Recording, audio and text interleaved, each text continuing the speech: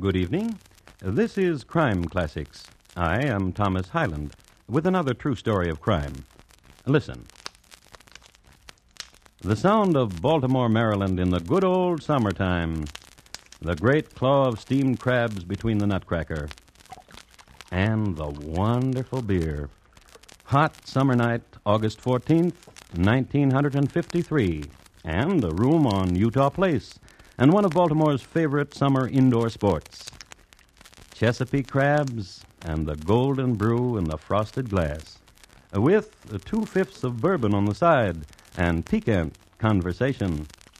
Mickey, Uh-huh. did you read where it says next year the Orioles going to be in the American League? Just talk. Don't you believe it? Mickey, Mm-hmm. did you ever commit murder? Before tonight? Uh-huh. No, never before tonight. Can't we have this party someplace else? Don't worry. You got nothing to worry about. Just don't look at her. Tonight, with names changed to avoid any embarrassment of the principals who may still be alive, my report to you on the death of a Baltimore birdie and friend. Crime Classics, a series of true crime stories taken from the records and newspapers of every land, from every time. Your host each week, Mr. Thomas Hyland, connoisseur of crime, student of violence, and teller of murders. Now, once again, Mr. Thomas Hyland.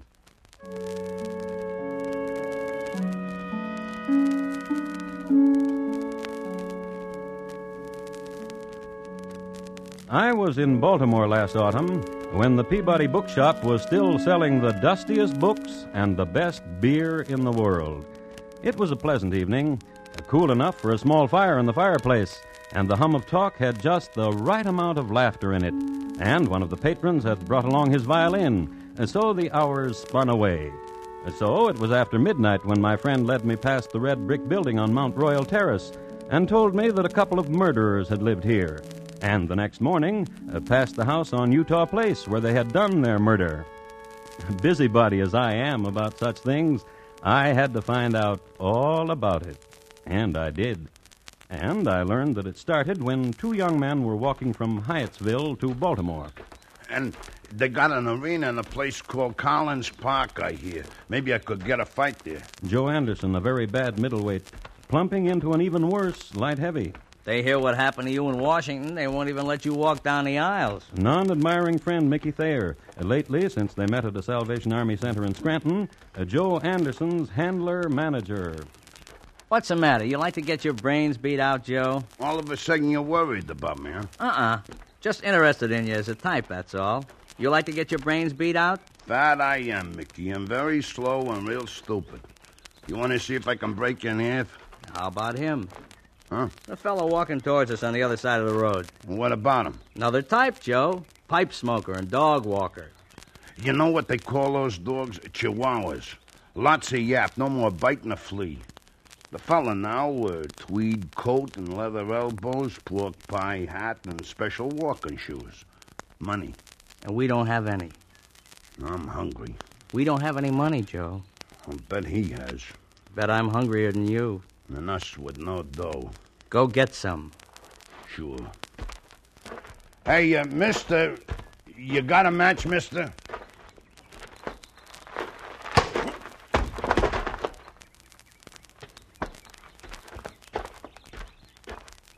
How did I do, Mickey? Let's see the wallet. Well, how'd I do? Just $8 worth. Not real good, Joe. Not very good at all.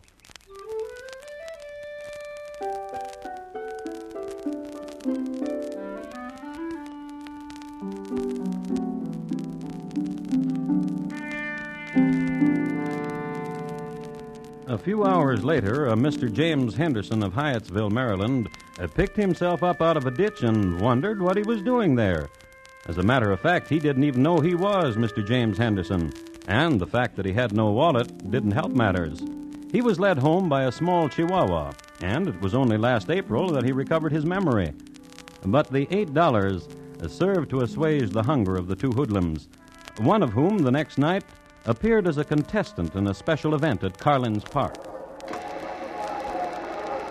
Now, stay away from him, Joe. He looks awfully tough. I'll kill him. Yeah, how you going to get in back of him with a lead pipe in front of all these people? Go on, get out there. One of the shortest fights on record at Carlin's Park, the home of notoriously short fights, but long roller coasters. Mickey ran to the center of the ring and assisted Joe to his corner. And 3 hours later, when they were walking around Druid Hill Park Lake, Mickey was still supporting him. That fellow who knocked me out is going to be a champ. Yeah, Joe. Take my word for it. Joe. Yeah? The fella you fought tonight is 46 years old. First fight he's won since he was... Mickey, What? look. Yeah. Lady in the convertible. Lady needs help. Yeah, she does.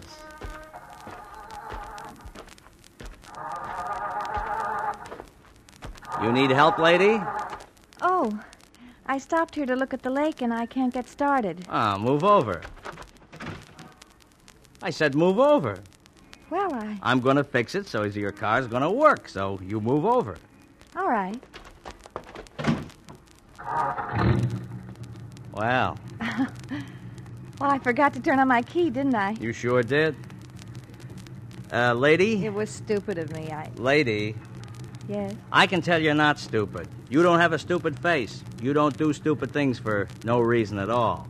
Did you just stall the car when you saw us coming? What are you talking about? Joe, Uh-huh. get in the other side.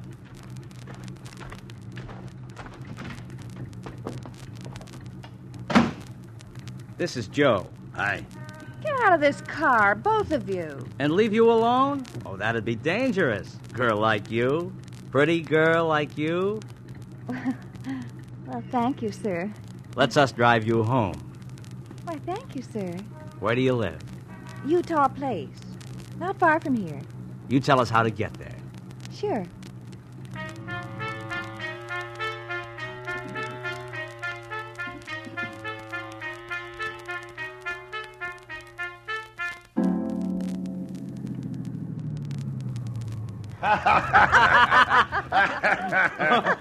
I never met anybody like you, Mickey. I never, really. Alice? Is that you? Well, why didn't you answer me? Oh, I'm sorry, Miss Wilkinson, but Who are these men? Well, this is Mickey, and this is Joe. This is Miss Wilkinson, my employer. Oh, good evening, Mrs. Wilkinson. Alice, you should know better. Making noise at this hour of the night. Oh, it was our fault. Yes, ma'am, it was. When I gave you the night off, Alice, and the use of the car... You want me to quit? I'll quit. I can get a job as companion anytime I want. I can get any kind of... Alice, it's just that the neighbors... Myself, I don't mind. Mrs. Wilkinson, Yes? why don't you get in the car and we'll all go get a sandwich or something? Yeah, a drive-in. Oh, well, Sure, Miss Wilkinson. I don't know. Oh, come on. Joe, get out and let Mrs. Wilkinson in.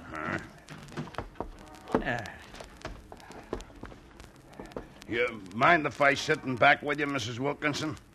Oh, no. Not at all. Hi.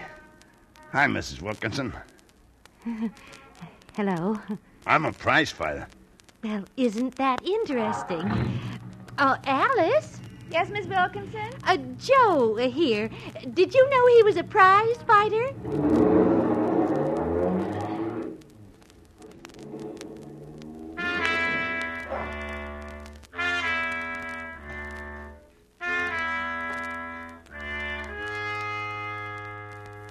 And they drove through Druid Hill Park, the ladies pointing out the famed mansion house, the zoo, and further east, the campus of Johns Hopkins University.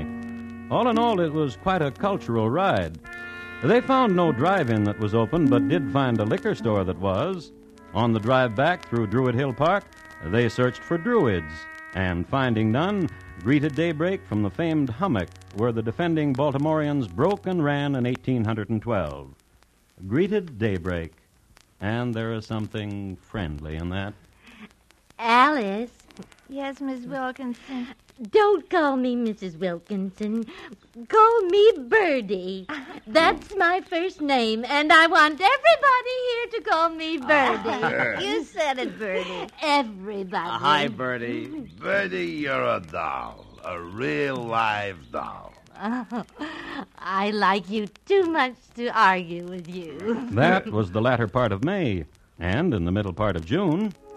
Alice, Yeah, honey. nice how we met and all, and how we took to each other and all. Uh-huh. You want to know what bothers me, honey? What? Miss Wilkinson. Birdie. Yeah, Birdie and Joe.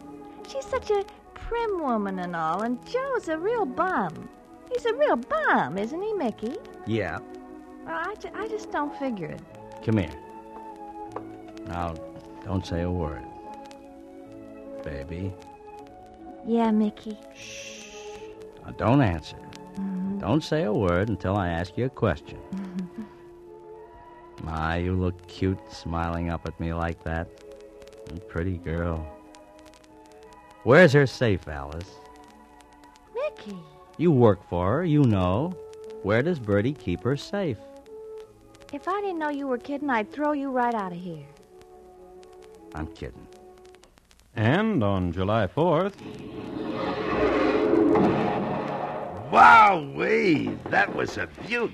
Joe, Yeah, Birdie, you like me, don't you? you're a living doll. I mean, you enjoy yourself with me, don't you? We have good times together, don't we? Like sitting on the grass and watching the fireworks.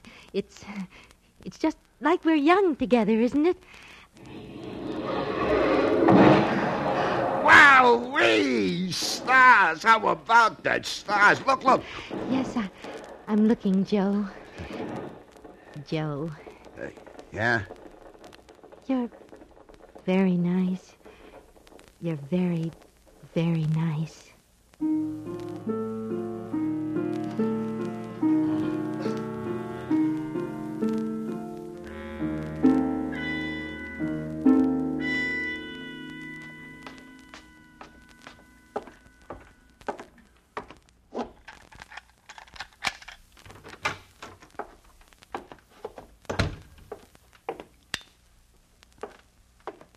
Hey, Mickey.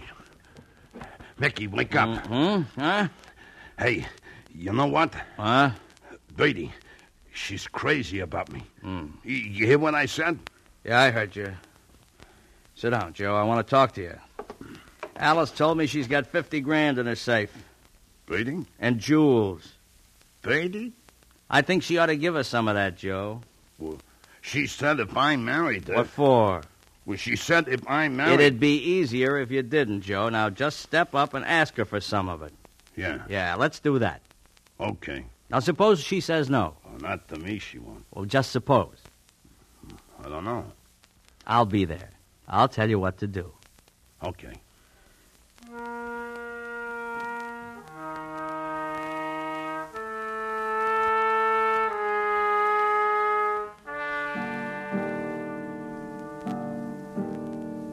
And Joe slept the sleep of the innocents. Not Mickey. He paced. Sweltering night. Walked over to Joe's bed, wiped Joe's brow, smiled upon him. Good weapon, Joe. Dependable. Something to watch over and take care of. Get your rest, Joe. Sleep.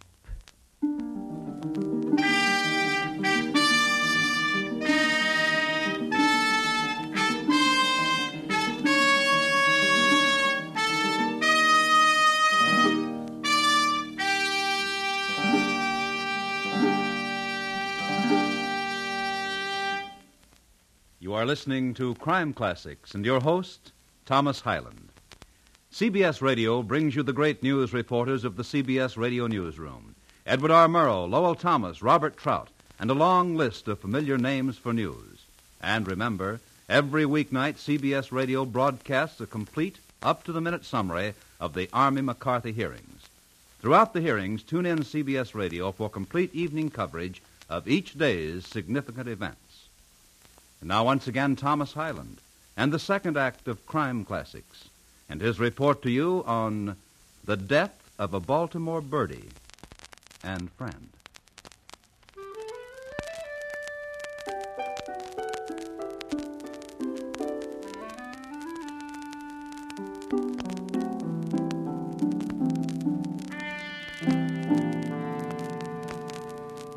A few more words about my last trip to Baltimore. There stands out the walk through the old cemetery below Easterwood Park, where the headstones are remarkable for verses like this one. Young man, as you pass by, as you are now, so once was I. As I am now, so you will be. Prepare for death and follow me. Baltimore is filled with such tidbits.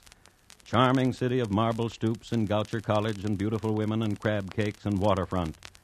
It's interesting to note that more Baltimoreans change their names per capita than any major city in the world. And I want to tell you, too, what the house on Utah Place looked like, not far from the Francis Scott Key Monument.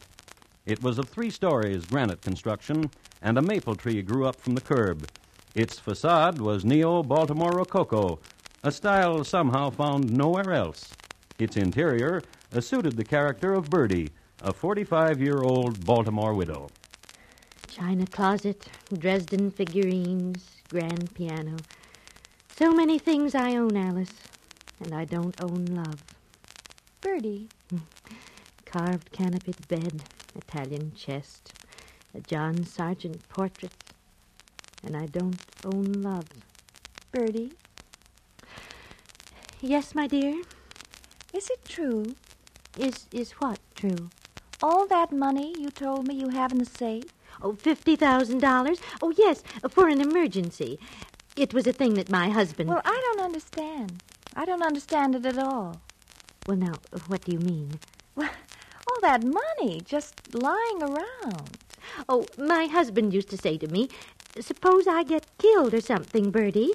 Our estate may be tied up in litigation, and what would you do for money? So we'll keep this amount of cash in the safe. And Birdie. then... Well, what? What's the matter? Well, suppose you got hurt. Suppose, for example, you went to New York and you got sick or got hurt. You couldn't get to your emergency money at all. And suppose the banks were closed, holiday or something. Oh, I should give you the combination of the safe, shouldn't I? Well, if you think I've worked for you long enough and you trust me. Of course I do. Just in case you got hurt or something and couldn't get to the bank, you know. I'll write it down for you. Now, remind me to write it down for you. All right. You know, Alice, Yes? I'm worried. Oh? Well, I'm getting forgetful. Forgetful? Yes, I'm misplacing things. My little pearl bracelet, and the other day a $50 bill I put down. Now, I thought I'd put it down on my dressing table. And you remember that cameo brooch? Oh, you remember my cameo brooch. Well, have you looked everywhere? And some other things, too. Birdie, you know what? What? I think Joe likes you. He's such a child. He likes you a lot. Well, children aren't very discriminating, Alice. And as I said, Joe is just a child. You'd be surprised. What do you mean? I've heard him talk about you. Not childlike at all. Tell me what he said. Oh, tell me. Believe me, it wasn't childlike.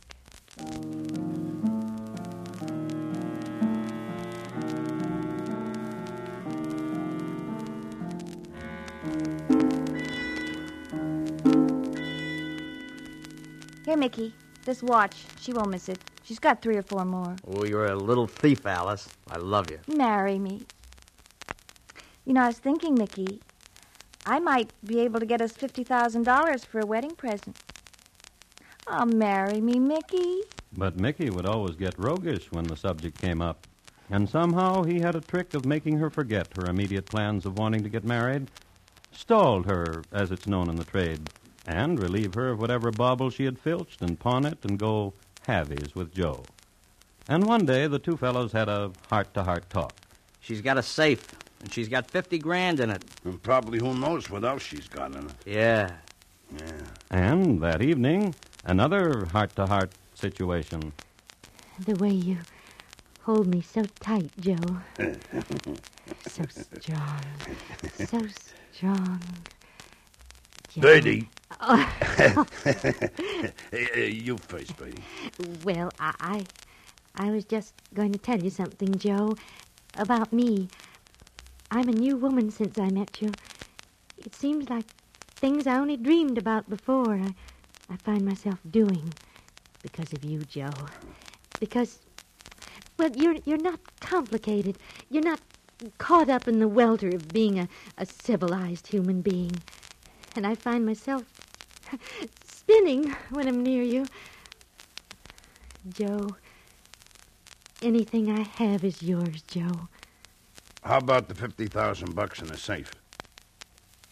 Oh, I see. How about No, Well, you just said... a thing a woman always says when she's spinning. Not to be taken literally, Joe. You mean I'm not going to give you any money. you just lied through your teeth? Get out of here. Come to Joey, come on. Joey, don't. Come on. Get out. When you can say, forgive me, come back. But now, get out. Go. Please.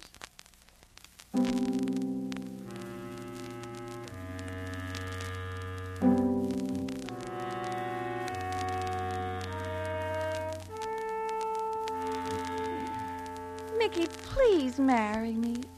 Oh, Mickey, please. Mickey, I know the combination of the safe. She wrote it down for me. I have it. Will you marry me, Alice? Please marry me. Yes. Oh, yes.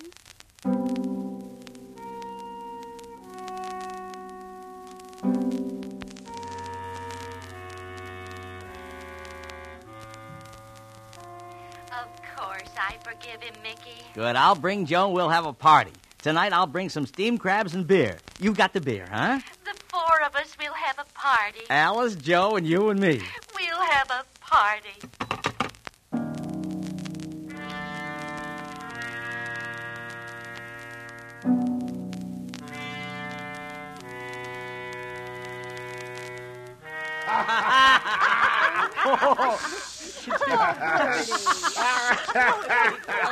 I mean it. It's 3 o'clock in the morning. Oh, please, we've got to be quiet. Now, we've just got to... Oh, I told you. Hello? Oh, I'm sorry, Mrs. Garvey. We're just cracking some crabs and having some beer. Oh, yes. Yes, I know about your husband. And I do hope he's feeling better, and it was very inconsiderate of us to have made so much noise, and we won't anymore. I promise you. Oh, now you see, that was Mrs. Garvey again. Now, that's the third time. She said she'd call the police if we're not more quiet. No. No. So, please, let's all of us keep having a good time. But let's... Now, I mean you too, Joey. Joey.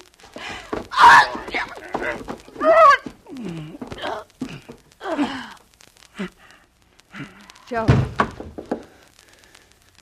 Joe. Leave him alone. Leave him alone for a minute. Joe. I'm okay. Is she dead? Did I kill her? Yeah. Alice? Yeah, come here. The safe's right in here. Right in back of that desk. Hurry up, Mickey, hurry. Just keep quiet, that's all.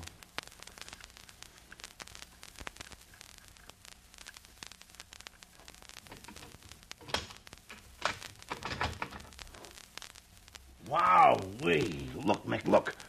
Look at all that. Yeah. Hey, Alice, say something. Let's just get out of here, please. Please. Joe? Please. Okay. Please. Sorry, Alice.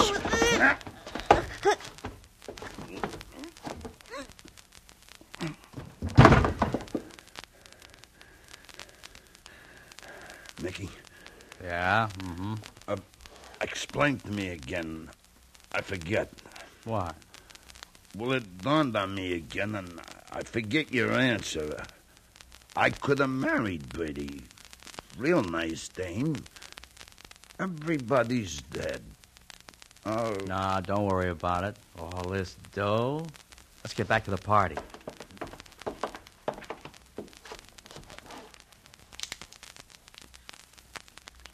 Mickey, Uh-huh. did you read where it says next year the Orioles going to be in the American League?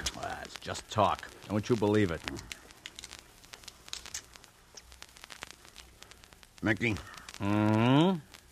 did you ever commit murder? Before tonight? Uh-huh. No, never before tonight. Can't we have this party someplace else? Don't worry. You got nothing to worry about. Just don't look at her. Okay. Wow-wee. All that dough, huh? Wow-wee. Hey, that must be Mrs. So-and-so from next door. Always telling us to keep quiet. Shut up, Mrs. So-and-so. Go shut her up, Joe. Now you shut up, Mrs. So-and-so. Oh. Mickey, Yeah?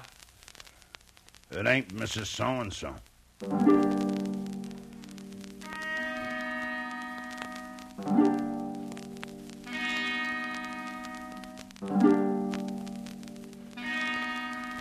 No, it wasn't Mrs. Garvey at all.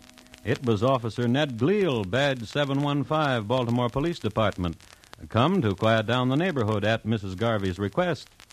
Walking through the house then, Officer Gleal quickly determined that Birdie and Alice would no more disturb the peace.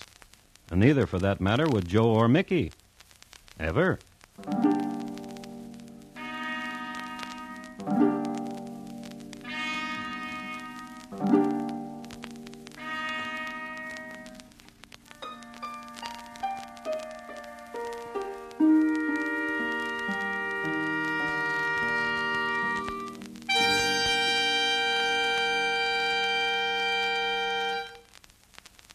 In just a moment, Thomas Hyland will tell you about next week's crime classic. Baltimore Birdie, tonight's crime classic, was adapted from the original court reports and newspaper accounts by Morton Fine and David Friedkin. The music was composed and conducted by Bernard Herrmann, and the program is produced and directed by Elliott Lewis.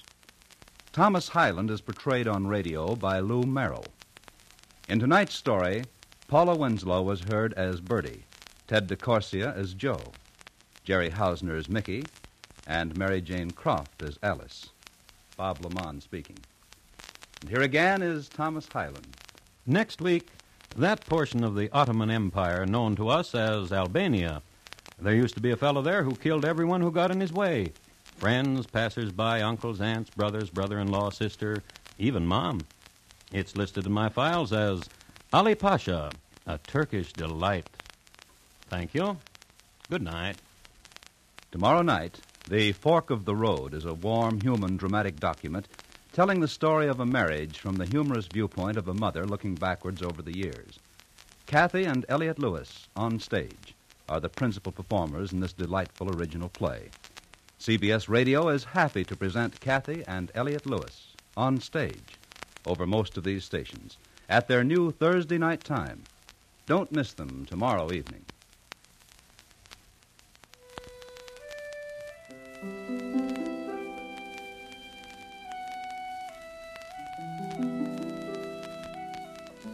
Everybody Loves Junior Miss, Thursday nights on the CBS Radio Network.